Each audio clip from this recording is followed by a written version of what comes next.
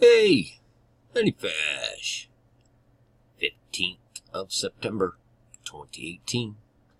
And a lot to share here this morning. I simply came out this morning, and Shabbat Shalom, by the way. And I literally, this is how I do it. I either thumb through my Bible, and wherever I open it, that's where I'll begin a study. And on the computer, I'll just hit a random Bible verse, and whatever it lands on, that's where I'll begin a study. And today it landed on Psalm 23, which I thought was really interesting. But nonetheless, I go over to Bible Gateway, and of course there are 150 Psalms, and I'm not going to read them all, so I literally just swirl my cursor around in there, and I close my eyes and I click. And it landed on Psalm 92. Okay? That's great. So, I'm just going to read from Psalm 92 and until, I'm done. However long that might be. So I do that. But as I'm reading, I notice a few things. I suggest everybody go and read at least these 3 Psalms that I'm going to show you, because they're really short and they're very, very inspiring and informational, and it's the Word, it's good stuff. So I'm reading along here, and I get to verse 4, and it says, "For thou, Lord, hast made me glad through thy work. I will triumph in the works of thy hands." Triumph, okay? And I continue on, and I go to Psalm 93, okay? And I'm reading, it's very short. "The Lord reigneth, he's clothed with majesty." But look down here at verse 3. "The floods have lifted up. O Lord, the floods have lifted up their voice. The floods lift up their waves." Okay? And then I continue on to Psalm 94. I'm just reading along, And I get to Psalm 94, I get to verse 3, and again, "Lord, how long shall the wicked triumph?" Okay? So I'm going to go back to 93 for a second. Remember Flight 93, remember Trump, remember all that stuff, right? Well, I was looking over his speech there, and I had to go back to it because there was something in here that, I had overlooked. Actually, there's a lot in this, but it's just too much for me. But I do want you to listen to just this one little section here, where he's talking about the Tower of Voices. Earlier this week, you dedicated the final part of this memorial, the Tower of Voices, standing at 93 feet tall. Okay, I'm just going to stop right there. The Tower of Voices, standing at 93 feet tall. Psalm 93. "The floods have lifted up their voice. The floods lift up their waves." The floods have lifted up their voice. The 93-foot Tower of Voices. Psalm 93. And not only that, the 93, I never really got into the number 93 with you guys. But it literally, in a nutshell, is shorthand for "do what thou wilt" is the whole of the law. That's what it is. In the Masonic world, it has a couple other different meanings, and you can take the 2 separate numbers, 9 and 3, and have separate meanings. You can add them together and have separate meanings, but the 93, as it is being spoken by this crew, which Trump may or may not know, he's as deep into this as he is, but he's deep into this. And this is all just Lucifer pulling his plan together to erect his new Tower of Babel, essentially, the new one world order. Okay? So that's what it is. So, and 93 is bookended by 2 chapters that have triumph in them. Okay? And when I saw that, triumph, okay, both sides of 93, this is just how my mind works and how things come to me. It caused me to take Trump and triumph because, they're almost identical. So I take Trump and triumph and I put it into a search engine. And one of the articles I came up with was right here, this Economist article, which I'll link all these. This is just from a couple of years ago as he was running for president. Trump's triumph. Look what happens.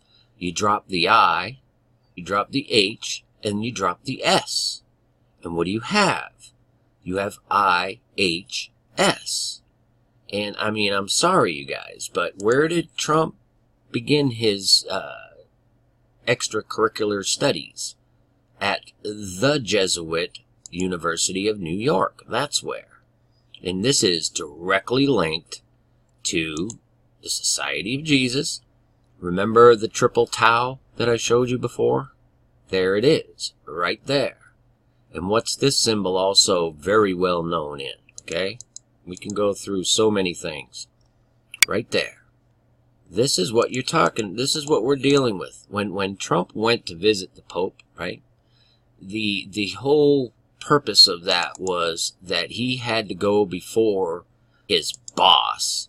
But more or less that's what it is, because this man is not the vicar to Jesus like they claim he is. He's the vicar to Lucifer. And when these people come before him, you gotta have respect. Why do you think Melania looks like she's at a funeral? And he's even in black, with the black striped tie. This is all just part of their ritual. That's all it is. I'm sorry to tell you. And this whole speech of Trump's was just a continuation of it. But this isn't really the crux of what I want to get at. When I did the Trump's triumphs, I mean, this is the craziest thing. And don't forget, this is in The Economist, right? The same magazine that had Trump last year in all these scenarios, right? The tower, the judgment, okay? So when I saw the IHS, it caused me to think of the Arch of Triumph. Remember that arch was making its rounds all around the world? The replica of the Roman Arch of Baal? Okay, that's what this derives from. Rome. That's where the triumphal arch was born, was through Rome. Well, really through Lucifer, but that's what it is. So it's the Roman connection, the triumphal arch. I did a search on the triumphal arch to see where, if anywhere, it is, because I searched for it not too long ago and found nothing. Check this out. The arch is coming back, and you'll never guess where. Washington, D.C. And when? On September 26th. Couple weeks. The Arch of Palmyra, the Arch of Baal, will be in Washington, D.C. And on top of that, unfortunately, I don't have my Google Earth. This isn't the same computer, but they provide us with a little map, and you won't believe where this thing is going to be. I wish I had my Google Earth open, but you know, pretty much everybody's familiar with the unfinished pentagram in Washington, D.C. You can see the outline of it right here. Okay? This piece is missing. Well, they're putting their arch right here. And you can look at that many ways. You can look at that as the crown jewel, because that forms the crown of this creature. I call it the spider. Okay, because that's what it is. Thus saith the spider. Okay, so that's the crown jewel of the spider's crown. And it's also right between the ears of the goat of Mendes, because that's what's formed right here, the goat of Mendes. And there he is. He's upside down there. Let me get him upside up here for you. Goat of Mendes, and they're putting their arch right on his forehead, okay? Don't forget, when you turn this upside down, it's also known as the Star of Lucifer. But in its origins, that symbol was actually more of a Christian symbol, and it was used for protection. But when the pentagram is broken, that allows the spirits to come in. It's a snare. It's literally a snare. to snare you into temptation. And it's right smack in the middle of Washington, D.C. And if you look in the middle of the unfinished pentagram, you'll see the Pentagon right here in the middle. And that'll be right at the crown of the Pentagon. Right? Notice it's the west side of the Pentagon that isn't finished. Just like it was the west side of the Pentagon that was hit by a missile on 9/11. Okay? This is all a giant ritual. That's all I'm trying to show you. I wish I had my other maps. I could show you a lot more. But that's what you're looking at. And their arch is going to be there on the 26th of September, which conveniently happens to be the same time that they're having all these giant, important UN meetings, right? Where Trump is supposed to make some big announcements and all kinds of things are supposed to happen, right?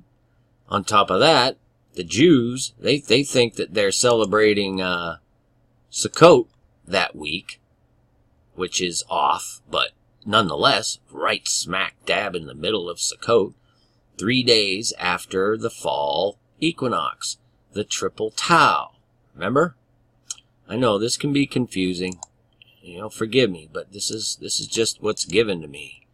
The triple tau, which represents the equinox, the royal arch of Masonic, you know what I mean? It's just all there. But bottom line is, this ritual that God is allowing, because it has to happen, is really winding up here, man. I mean, this is a big deal.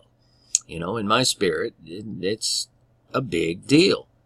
And, God's telling us this is coming to its climax here, that you really need to be ready, because his hand is moving. And when it does, you want to be ready. Let no man deceive you, because there is some great deceptions that are coming. Very great deceptions. So you need to be vigilant. Always, always praying. Always seeking his face. I'm telling you right now. That's what you got to do. And, yeah, this could go on forever. The ties to the Vatican are very intriguing. Let's not forget, this arch was in New York City a couple years ago, too, right at the same time of year. They love this autumn equinox. It's a big deal to them. I'm just telling you, this is how they operate. And don't forget, this is from Syria. It's Roman, but it's from Syria. Where is everything coming to a head? Syria, right? Israel. And the Vatican is just on the ropes. I mean, they're calling this whole scandal thing their own 9/11, okay? They're saying, this is their words, there's a civil war in the Catholic Church, okay? Really? The Catholic Church is breaking apart, right? It's all by design. They have to destroy it all in order to raise up their one world order, their Tower of Babel. That's what's being rebuilt right now. And guess what? God's gonna destroy it again. Except this time, it ain't gonna be, oh man, I just don't know how else to put it, you guys. Get close to Jesus and stay there. I mean, every day, every waking moment.